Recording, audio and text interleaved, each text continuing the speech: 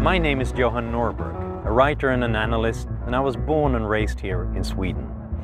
I was 3 years old when the Nobel Prize in Economics was awarded to Milton Friedman, here in Stockholm. This is Stockholm City Hall, the traditional place for the Nobel banquet. This is where Milton Friedman celebrated his prize. Milton Friedman did a lot more than win the Nobel Prize here in Stockholm. He had a thought-provoking message that won him thousands of advocates and opponents all over the world. In 2002, I had the pleasure of meeting Professor Friedman, and the thing that struck me was his intellectual curiosity.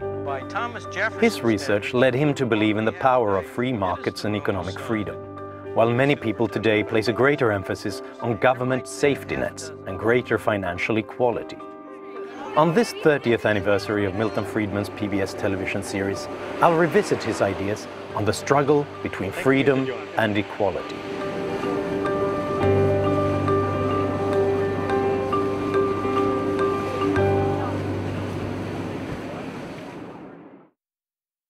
Major funding for this program was provided by Thomas W. and Diane Smith. Additional funding was provided by Chris and Melody Rufer, Olaf Niels Sunda, Robert and Marion Oster, and the Hickory Foundation.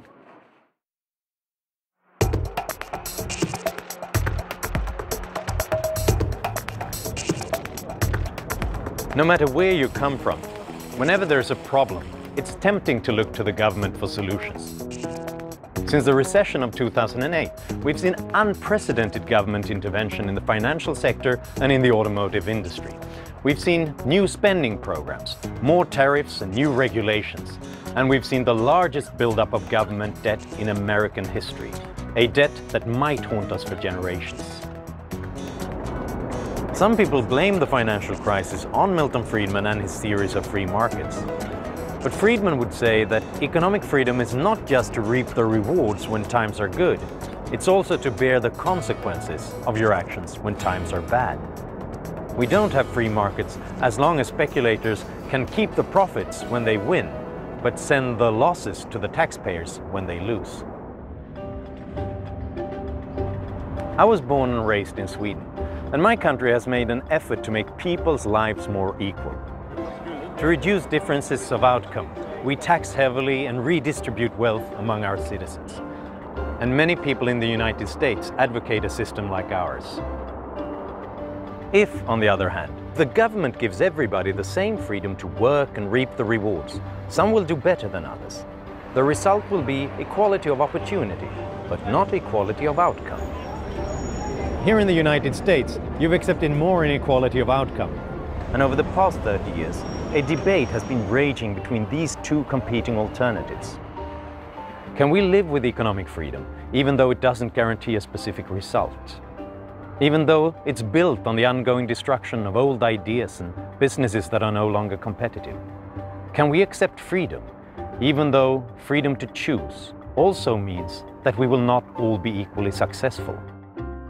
To answer these questions, Milton Friedman traveled the world to examine various economic systems. He concluded that for most people, an emphasis on economic freedom would lead to both individual and political freedom. Many commentators say that Milton Friedman did more for freedom than anybody else in recent decades. He convinced many nations to embrace economic freedom. In the US, he led the effort to abolish the military draft, which he considered nothing less than slavery. It is long past time that we return to our basic heritage, got rid of the compulsion in our military service, and return to a voluntary system. When Milton Friedman died in 2006, The Economist magazine's obituary had the headline, "How Milton Freed Man." On the other hand, writers like the Canadian anti-capitalist Naomi Klein claim that he helped authoritarians by advising them to adopt free market economic policies. Most controversially, in 1975, Friedman traveled to Chile to lecture about economic liberalization, and he also met with the dictator, Augusto Pinochet. And in 1988, he went to China to talk to the communist leaders about economic reform. So who's right? Friedman would advise us to test his ideas by examining the evidence of recent history. Have his ideas changed our world? For better or for worse? Whose assessment of his legacy is right?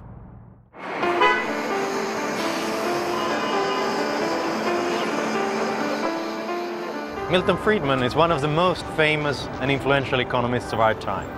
He was born on July 31st, 1912, and received the Nobel Prize in Economics in 1976. As a professor of economics at the University of Chicago, he had great influence on the entire field of economics. He was an author and an advisor to several presidents. He spent most of his life promoting the benefits of a free market economic system. Friedman thought that most people are well equipped to take care of themselves, no matter where they come from, no matter what gender they are, no matter which race or creed they belong to. He thought that freedom from government barriers gave everybody the freedom to try, to start a business, to learn a trade, to get a good job, to become rich if they're successful. And it denied the powerful and the vested interest the right to distort the outcome. In 1980, Friedman presented his ideas to America through a 10-hour PBS series that was called Free to Choose. He traveled to places he felt could best communicate his ideas.